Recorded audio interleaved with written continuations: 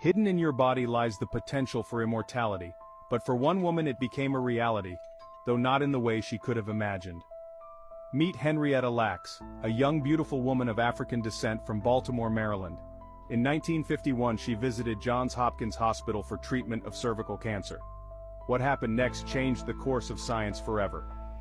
Without her knowledge or consent, doctors took samples of her tumor cells. And here's the twist, they discovered these cells could do something no other human cells had ever done before. Most human cells die after a few divisions.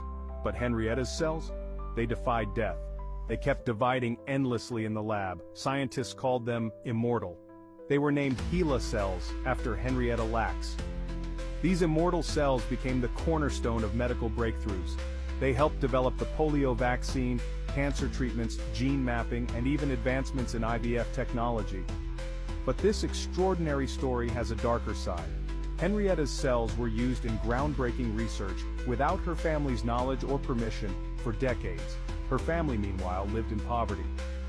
This raises one of science's biggest ethical dilemmas. Who owns the cells taken from your body, and what rights should you or your family have over them? Henrietta Lacks didn't consent, yet her cells live on, saving millions of lives. She's immortal, not just through her cells but through her legacy. Her story reminds us of the fine line between discovery and humanity.